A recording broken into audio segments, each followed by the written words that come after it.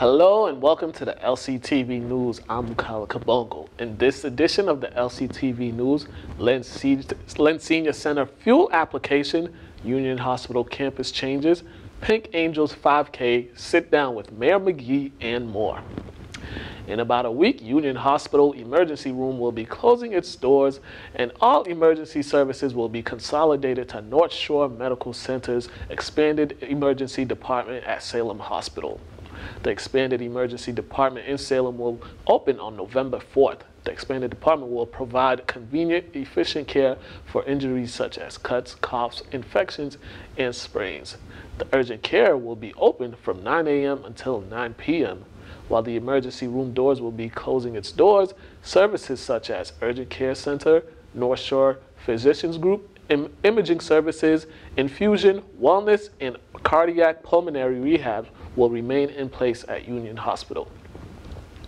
The Lynn Economic Opportunity will be assisting low-income residents with their fuel application. The Fuel Assistance Program helps residents pay for winter heating bills. The program includes paying the rent for the heat that is included in the rent. The heating program runs from November until April of 2020. Eligibility for the Fuel Assistance Program is determined by family size and household income. The program is also eligible for residents in Lynn, Linfield, Nahant, Saugus, Swampscott, and Wakefield. Also in an announcement, Lynn Economic Opportunity announced that they have received funding for the Fuel Assistance Program through the Greater Lynn Senior Services Title III-B grant, which will help with outreach to senior citizens. The first recreational marijuana shop in Lynn will be opening this Saturday on the Lynnway. Apotheka, which opened its medical marijuana dispensary inside the Cooper Lewis building last November, the long-awaited opening on the Lynnway comes with some obstacles. Apotheka received its recreational license after approval from the state's Cannabis Control Commission last Thursday. The shop will be open at 10 a.m. and will include a ribbon-cutting ceremony. The hours of operation for the shop will be from 10 a.m. until 8 p.m. and will be open 7 days a week. This week at City Hall, Lynn City employees participated in a pumpkin decorating contest. The decorations feature some of the most creative decorations from City of Lynn employees. Today is the last day for contestants to submit their decorations. For residents who want to cast their vote, they need to visit City Hall and fill out the ballot. On Thursday, October 31st, Lynn Community Television will be receiving 4 awards at the Alliance for Community Media Northeast Region Awards ceremony. The winning videos are The Boston Abolitionists, Training for Olympic Boxing, Lynn Uncovered Brian Pistols, and the 2018 Beyond Walls Mural Festival. Here are the winning videos.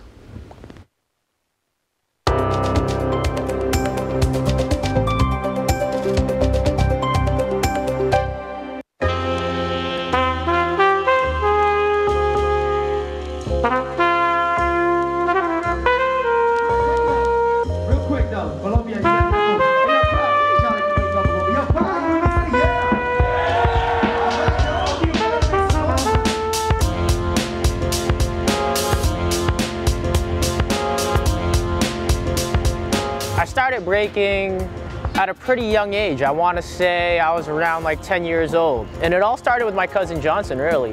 One day he came over to the house and he was showing my 2 older brothers, Eddie and Tony, how to do a backspin. From there, Tony and Eddie kind of ran with it a lot more. They started before I did. And it was just kind of that sibling rivalry.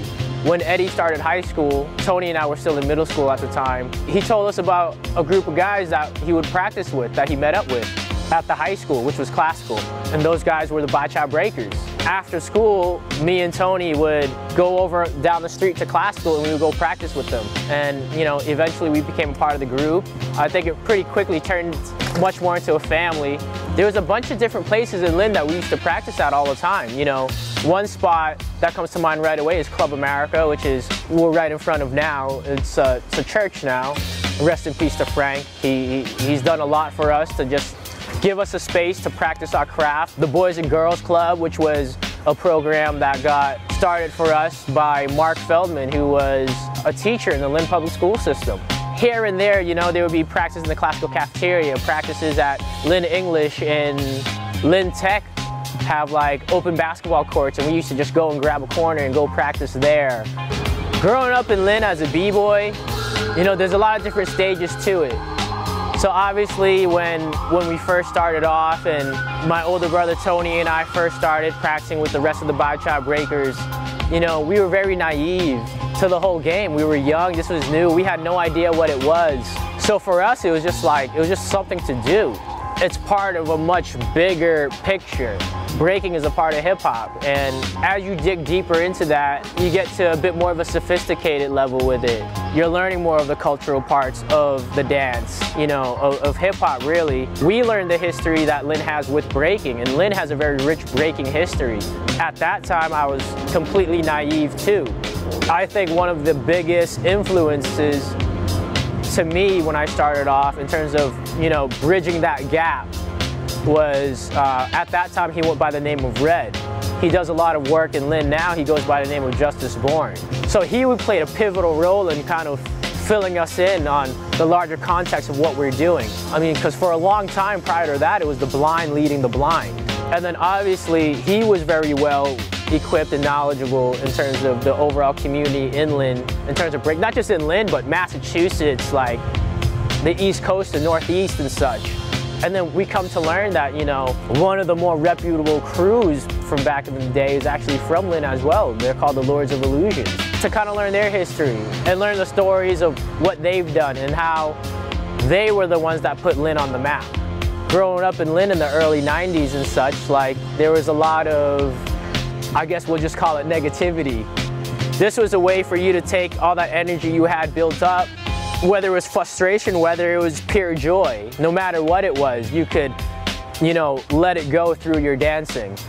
But at the same time, it wasn't just letting go of things, it was creating things as well as a dancer. You know, creating your own original freezes, creating your own little maneuvers and movements within your dance, really tailoring the dance to yourself, coming up the way that we came up. It's like we didn't really have anything.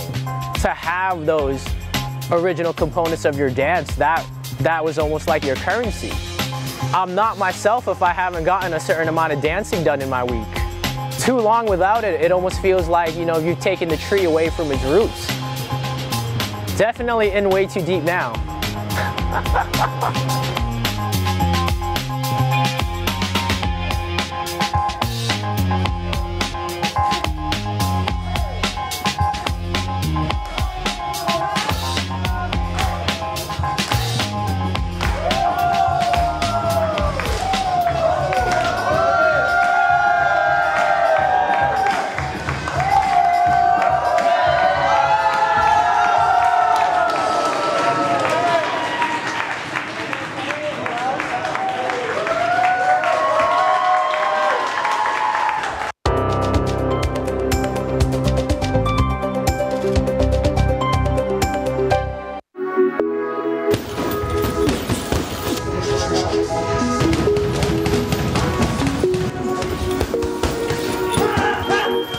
My name is Charles Espinal. I'm 23. I'm from Salem, Mass, and I train here in Lynn out of Private Jules Fitness. A little bit about my boxing background is I've been boxing for 9 years. I've trained in gyms like West End Gym in Lowell out of Mickey Ward. I've trained out of Haverhill. I've trained out of Peabody. Hi, my name is Daniel Marte, and I go to KIP, and I'm 12 years old, and I'm a boxer at Private Jules Fitness. What it made me learn was discipline and hard work. I just keep on working hard and stuff, and just like trying to get motivated and stuff. What coaches say to me is like, oh, keep on going, you got this, you got this. And then like they motivate me to keep on trying harder. So like if I'm tired, they like more like talk to me like, oh, you can be you can win, you can do it, and then just not give up. You know, the kids are the ones that need to get to the next level. So our jobs, our coaches, is to facilitate them to get there. You know, the safety, you know, making sure that their dreams are getting met. Because, you know, the kid could work hard, but he's also a coach. I have to work hard along with them. Because if a kid is going 100 miles per hour, a coach better be going 150. Yeah, getting these kids, you know, prepared for the Olympics. You know, obviously we're stepping it up a notch. But you know, our motto is right there on the beam. It's you know, you train, you fight, and you win. So to me, you know, the real work is and the fight is always won inside the gym, day in and day out. The kid could go as much as a club could go. So, you know, you have to just give it 100% with these kids along with them. Show them that you care, show them that their progress means something, not just for themselves, but for their future and everybody around, because they're just becoming role models. One thing is that I can use them both is self-defense, and another is my goal in boxing is to like become a champ like Mayweather and like Muhammad Ali and stuff. And for us to train and trying to get into the Olympics and have that chance is just, it's awesome. And I love fighting in that national exposure, and I love the thought of representing this part of Massachusetts. Well, the beautiful thing is the diversity. That's one thing that why I love my city, a great city of Lynn, because of the great diversity that we have. In boxing, it's huge diversity. We got people, they fighting from Mexico, Puerto Rico, Dominican Republic, Ireland, Canada. I'm so grateful that Alex and you know, was able to give me his facility and allow me to grow in the sport of boxing. How it came to, I wanted to go to the championship, and then after that, I started seeing, you know, these kids coming into the gym that, you know, basically were coming in through the same situation that I was. You know, they didn't have a lot of guidance. They were coming in off of the street. So it was a privilege for me to be able to take these kids and hone their skills, help them to hone their skills, and you know, become great fighters. And obviously, you know, get them off the street, get them out of these gangs, you know, make them, you know, give them something to do that was productive and that could build their self-esteem, so that they could have an outlet to use. It's not the problem is within the gym, it's when they leave the gym. You know, the outside struggles, you know, the energy out there, negative energy that are always tempting these kids to just, you know, get off their way to reach their goals. But these kids still come here after all the problems, after it's going to stay here and just give it 100%. But it's all about how bad you want it. And the more you want it, the harder you're willing to work. And we work really hard in this gym, especially with this heat.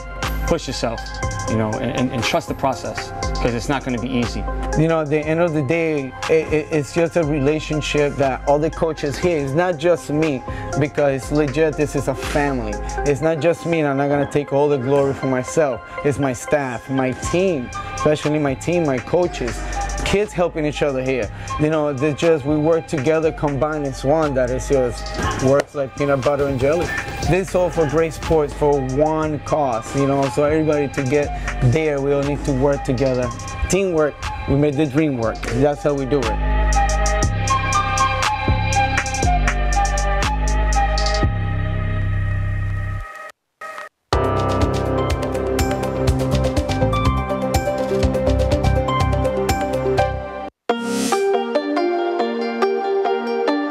Beyond Walls is a creative placemaking agency headquartered in Lynn, Massachusetts. Our mission is to activate space to strengthen community.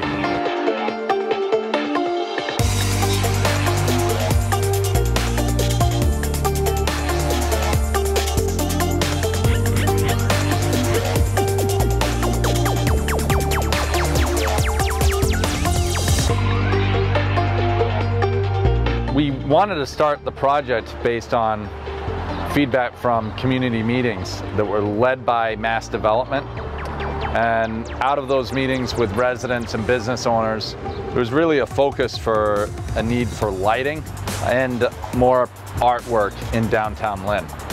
From that stemmed everything that we've done, the underpass lighting, the installation of the vintage neon, and now 2 years of mural festivals. So all of our walls were prepped by the International Union of Painters and Allied Trades Union. DC 35 is the chapter that worked with us. Really, they were a partner. Last year, we came in and made a commitment to do all the prep and priming of all of the walls for the muralists. So this year, our business manager, Jeff Sullivan, understood the commitment to the community. So we've been out here for the last week and a half, power washing and prepping all of the walls for the murals, and then we put masonry primer on all the walls. Sherwin-Williams donated all the paint for us. We have a rotating staff of about 10 members coming out and volunteering their time. So last Saturday we had our Women in Action Committee, which was 6 women from our union. 2 of them were Lynn residents, donated their time, and they primed all of the walls at the 451 Broad Street project, which will be done by a woman artist, Sophia from Puerto Rico. And we're really happy about the commitment of the women in the trades and the commitment of the women artists to come out and help beautify Lynn. They also got us all lift certified. So all of our artists and their assistants were trained and certified in lift operation, meaning that everyone was much safer. And that was all on DC 35. There were really 2 main components of this year's mural festival. Again, large-scale pieces of artwork that were installed by artists reflected the cultural identities here in Lynn, as well as the restoration of 2 what we've termed ghost signs. So these are signs that date back to as early as the 1930s. They're painted on brick advertisements, and we converted the Zimmons one back to the look and aesthetic that it was in when it was first installed, as well as the Empire sign that can be seen from the commuter rail. So we had artists from all around the world. We had 24 artists here in Lynn.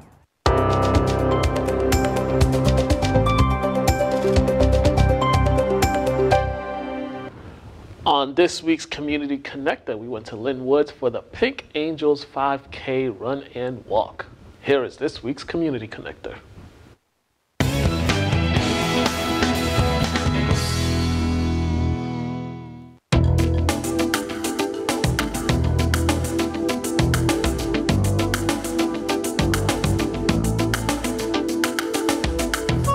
Today is the 5th annual Pink Angels Road Race Run Walk to benefit the Pink Angels Inc., which is a local Lynn organization. We were part of a group of walkers who did the Breast Cancer 3-Day Walk in Boston, which is a 60-mile walk over a course of 3 days. The walk, our team in Boston grew every year, and in 2013, the Boston 3-Day Walk ended. And what happened with our team is we decided to go forward and create our own nonprofit organization to continue that process of raising money to fight breast cancer, for research.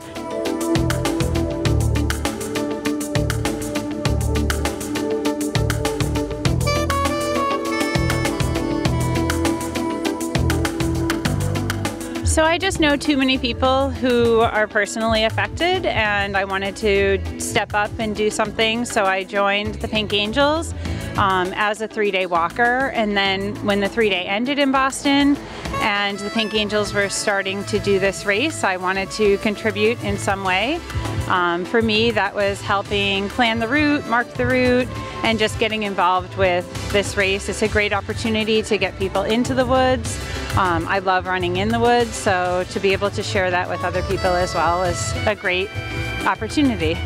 When our nonprofit organization was created in 2013, we are still funding, we're still raising money, and all of the money is staying local. A lot of it is for Lynn Community Health Center was one of our beneficiaries. Now what we do is we have a grocery gift card program that we're outsourcing to all of the local cancer centers for patients going through treatment. We also donate. We have a fund that we created at Dana-Farber for young women with breast cancer.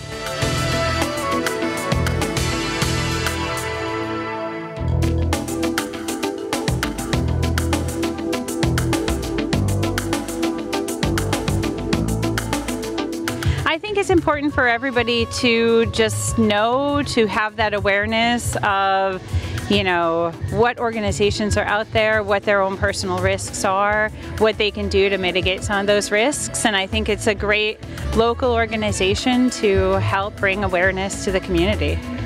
you know, after doing the Boston event, and we all just became really lifelong friends, and we wanted to continue that, you know, that program of raising money. Basically, we're trying to find a cure. We're trying to help raise money to service people as we go along, but also the ultimate is to live in a world without breast cancer. That's really our goal. It gets people out, it gets people active, and I think that's a really important piece. Personally, it's a great way, any little bit that you can do to bring some awareness and fitness opportunity to people, I think is it's a good thing, and I'm happy to be part of it.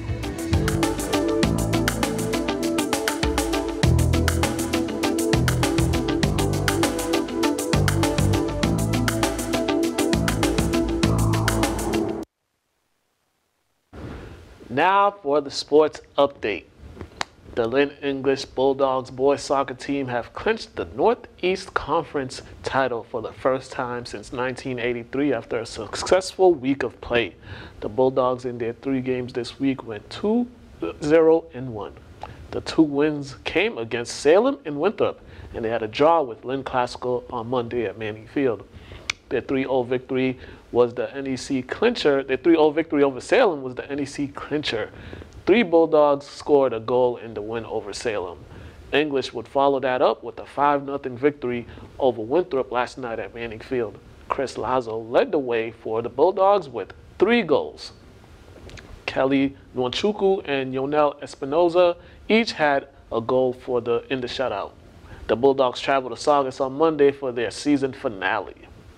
Lynn Tech boys soccer team have clinched a spot in the Division IV state tournament after their 5-1 victory over Greater Lowell on Thursday. The Tigers got 2 goals each from Brian Barrera and Alexis Narios, and Giovanni Solis added a goal for the Tigers. Next up for the Tigers is a matchup with Northeast on Tuesday, then they finish their season Thursday at Essex Tech. Lynn Tech Tigers football team continued their hot streak on the gridiron as they defeated Georgetown 27-7 at Manning Field on last Saturday. The Tigers' running attack was too much for Georgetown to handle. Running back Haydar Bodwari had 107 yards on the ground to go along with 3 touchdowns. Gabriel Perez also added 70 yards and a touchdown. Tech got going on their second drive of the game as they established their running attack. Bodwari, Perez, and Luis Pinero all rushed the ball to march down the field and capped off the drive with a Bodwari rushing touchdown. Bodwari would add another 10-yard touchdown rush right before the half to extend the lead to 13-0. Georgetown will cut the lead to 13-7 after Matt Gailey scored on a 75-yard touchdown rush, but Georgetown would get no closer than that. Tech, now 5-1, will take on Northeast Regional on Saturday. Lynn Classical Rams are 1 step closer to clinching a playoff spot after their 58-6 victory over Gloucester Saturday at Newell Stadium. The Fishermen had no answer for the Rams' offensive attack. Receivers Jeffrey Hill hauled in 3 touchdown passes to go along with his 145 yards receiving. Brandon Summers was also added 100 yards receiving as he went for 117 yards on 7 receptions and added 2 touchdown receptions. Quarterback Dan Gisono threw for 272 yards and completed 16 of 21 passes. Classical will take on Saugus tomorrow. If Classical wins, they boost their chances of clinching a playoff berth. The St. Mary's Spartans got their 3rd shutout of the season this past Saturday at Manning Field as they shut out Catholic Central League rival Arlington 8-0. With the victory, the Spartans are now 4-2 on the season and have clinched a spot in the state tournament. Quarterback Derek O'Leary had 80 rushing yards on the day and scored the only touchdown of the game, which came on their opening drive. The Spartan will take on Mashpee tonight at 6 p.m. Lynn English Bulldogs offense had an offensive explosion at Stackpole Field against Saugus last Friday. Bulldogs quarterback Matthias Fowler and Jesse Maggs each had great outings as the Bulldogs used both quarterbacks in a back-and-forth effort. Fowler threw for 118 yards and also threw two touchdowns, while Maggs threw for 148 yards and a touchdown. Fowler also had an all-around effort as he caught a touchdown pass and had an interception on defense. English also got a big game from receiver Taj Purter, who hauled in 2 touchdowns and rushed for a touchdown. Purdy finished the day with 124 receiving yards. The Bulldogs take on Winthrop tonight at Manning Field. On Thursday Night Football, the Minnesota Vikings won their 4th straight game as they defeated the Washington Redskins 19-9 in Minnesota. Quarterback Kirk Cousins had another strong outing as he went 23 for 26 for 285 yards, and receiver Stephon Diggs caught 7 passes for 143 yards.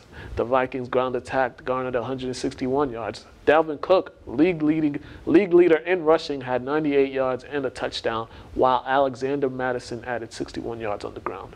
Minnesota's defense did not allow a touchdown and forced 2 turnovers while sacking the Redskins quarterbacks 4 times. The Vikings traveled to Arrowhead Stadium on November 3rd to take on the Kansas City Chiefs. The Boston Celtics dropped their season opener to the Philadelphia 76ers 107-93 Wednesday night in Philadelphia. The Celtics were led by Gordon Hayward, who had 25 points and 5 rebounds. Jason Tatum added a double-double with 21 points and 10 rebounds. Kemba Walker struggled in his first game in a Celtics uniform as he went 4 for 18 from the field to go along with his 12 points.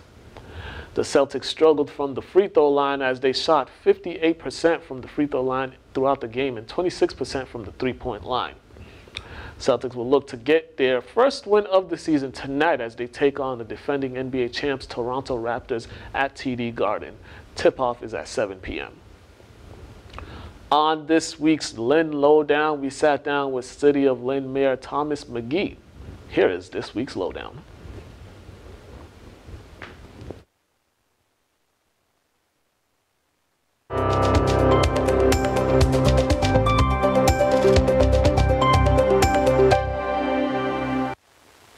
Welcome to the Lynn Lowdown. I'm your host, Mukala Kabongo. Today, we have a very special guest. Took time out of his very, very busy day to come speak with us. Mayor McGee, how you doing, sir? Great. Glad to be here tonight. Thank you. Thank you for coming. Thank you for coming. We've been working on this for a while. How's everything going with you? Things are good. Yeah? Things are good. All right. So, you've, what you coming on, 2 years now? Be 2 years in January. 2 years in January. It's gone by quickly. Yeah, just talk about... A lot going on. Yeah, definitely. Talk about just when you first got in, some of the differences just in responsibilities from being a mayor and from when you were a state senator. I think starting the job the first few weeks, realizing that everything's up front and comes at you quickly. Issues. I was in a couple of days, and we had a major storm with major flooding in West Lynn, and so it didn't take long to realize that issues jump in front of you a lot quicker than sometimes you anticipate, and it's a lot different than the Senate. I mean, there's issues of importance that really can be intense in the debate and the discussion, but you have a chance to work on it, build consensus, work with the colleagues in the Senate to file and pass legislation of importance to the community, and working on things that impacted the district that I represented. Being mayor, you're in it every day, 24/7, and the issues you're working on when you get in at 8:30 in the morning change by 10 o'clock. Last week we had a crazy storm blow through that was not anticipated, so really impacted the community. So those are the kind of things that you need to be prepared for, and ensure that you're working with all of the people in the city to address those issues that when you wake up you're not thinking about, and there they are right in front of you. Yeah, definitely. And when you came on board, so one of the issues that you had to work on and address with the city and with everybody to work together on was the city finances. That was something you had to tackle on and work on, just leveling the city finance, because in the past 2 years there was borrowed money in the past 2 years, and you were trying to balance it out, and so far it's going. You guys, is it going in the right direction that you wanted it to be? It's we're making progress. I walked in, there was a $9.5 million deficit. So not only did I see a major storm in the first couple of days, we had $9.5 million that we had to find. And working with the city council, who was very supportive, the legislative delegation, we filed legislation that allowed the city to borrow money up to $14 million to help us use that money for our operating expenses, expenses, which typically you wouldn't want to be borrowing money for operating expenses. But we were really in a tough place, and again, working with the legislature and with the governor's support, the administration and the city council, we passed that legislation and were able to borrow the money and balance the budget for 2018, which is the fiscal year. Going into FY19, we had made progress, but we were still really behind the 8 ball, and we were able to again borrow $4.5 million in FY19. Working with the unions on the health insurance through a really collaborative effort, we were able to come to common ground to find some savings and still preserve the benefits. That was the fiscal year 2020. That's 2020, which we're currently in, fiscal year 2020. The fiscal year starts every July 1, so it's even though we're in 19, it goes as of July 1, it's fiscal 2020. And so again, in a collaborative way, working with all of the employees and the unions, we're able to come to a common ground and find an agreement that allowed us to save some money and continue to preserve the benefits. We do have a balanced budget in 2020, but we still have a long way to go. We have limited resources for reserve funds. We're starting to build those up, build more money into our snow and ice reserve and other places. So we've made progress, but we still are ways to go to get, as we like to joke about, we were drowning when I came in. Now we're treading water, our heads above water, but we still need to be vigilant and work together to ensure that we're moving the city in the right direction. And with the financial circumstances, the financial issues, it also ties into kind of the school department and because there was a vote for no vote for new school buildings, and you guys are trying to work something out with that, because the issues in the school right now is the overcrowding, and that's something that the school committee, as well as you guys in the city council, was trying to figure out how to alleviate that. Well, there's two issues related to the school, and again, it's financial issues that face the city. But with the legislature very close to finalizing a funding formula that I worked for in the legislature to change the funding formula, and the commission indicated that Lynn needed substantial investment. The House and Senate have come to an agreement that will allow us to get the money. We were probably being underfunded by $47 million a year. We had an additional boost in money this year, which has allowed us to hire new employees that filled the need for the community, for the schools in our community.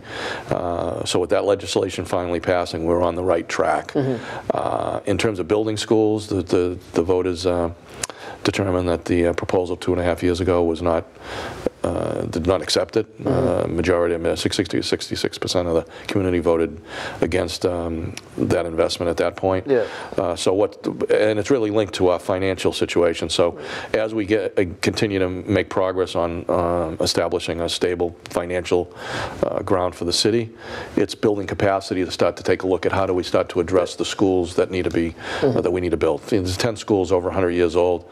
The city, it's so important for our city to take a look at it, how we can get those schools built, build a consensus in our community, recognizing the value and the importance of building new schools. So we're working together to navigate those challenges as we move forward. Speaking of buildings and development and stuff, there's currently on the waterfront there's a development going on over there. We got development happening on Monroe Street. Seems like a lot of development happening in the city of Lynn. Can you talk about the waterfront project that's happening right now? The waterfront project's probably been 30+ years in planning stages through different proposals that have happened over the years. So we were able to get state money to do work on the seawall, the revetment on the North Harbor site. We've got Mass Works dollars have come in to help us, actually several $1 million to work on the infrastructure needed to enter that property. But there's a number of that's exciting that's happening.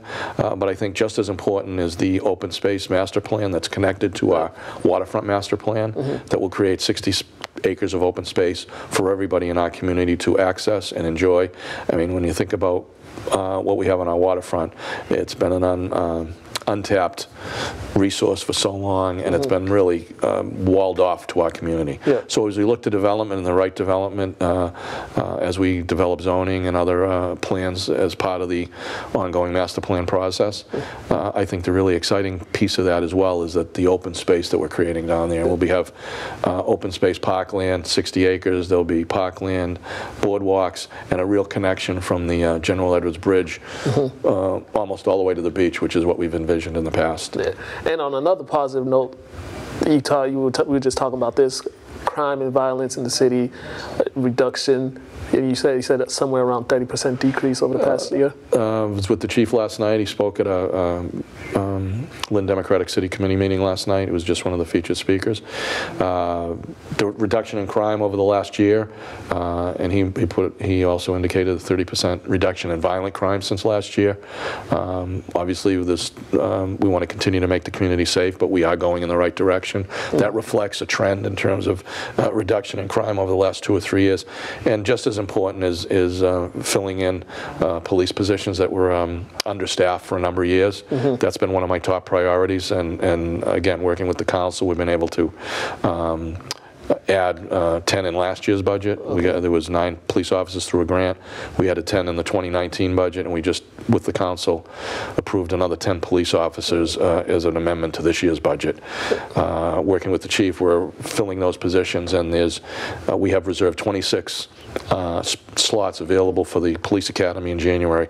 So we're anticipating that we'll be adding 26 new officers through the academy, and we're hoping by the end of middle or end of next summer that we'll have gotten the police force up to a level where it was a number of years ago. So we're making progress on that end as well. Okay, and lastly, before you go, can you just give us a quick update with the parking in the city, the downtown parking, and also the Buffington Street parking lot? What are the plans for those?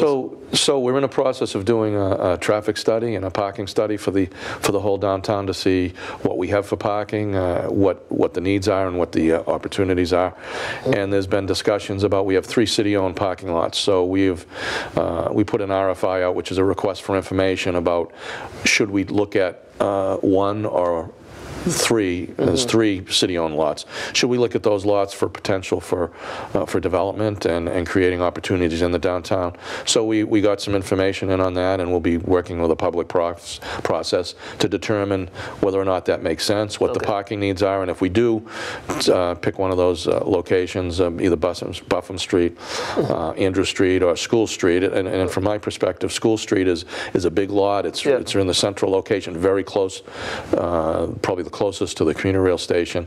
Can we create something there that preserves parking that we need and then creates the kind of development we're looking for in our community? And so there's opportunities there. So we're looking at these kind of options to see what would be the right direction to go, and we'll be putting together the parameters on a request for proposal once we decide on how we should move forward on that. But that, again, we're continuing to get input from the council, members of the community to determine what the right direction is related to those 3 parking lots. All right. There's a lot happening in the city. There's a lot of development happening. Well, we got through most of it. Yeah, we got through 90% of it. Yeah, well, we didn't get to transportation. I'm happy to come back and talk about that. Some great things going on with transportation and some plans we're working on together with the delegation to try and see the kind of transportation access in our community that would really add value to the city of Lynn. All right, definitely. All right, we are out of time. I mean, Mayor McGee will come back and give us more information, but thank you for coming. Thank you for taking the time out of your day.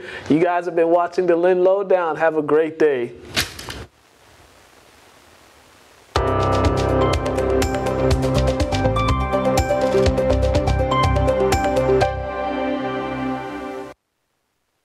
Upcoming local events. Tonight from 6 p.m. until 8 p.m. the Salvation Army Harvest Festival will be taking place on Franklin Street. The event is open to everyone. Costumes are welcome. On Saturday at the Lynn Museum, Arts After Hours will premiere the Rocky Horror Picture Show. The live show will go on from 6:30 until 10:30. There will be an on-stage VIP after party which begins at 9:30. On Sunday, October 27th, the 38th annual Walk for My Brother's Table will be happening at the Church of the Holy Name in Swampscott.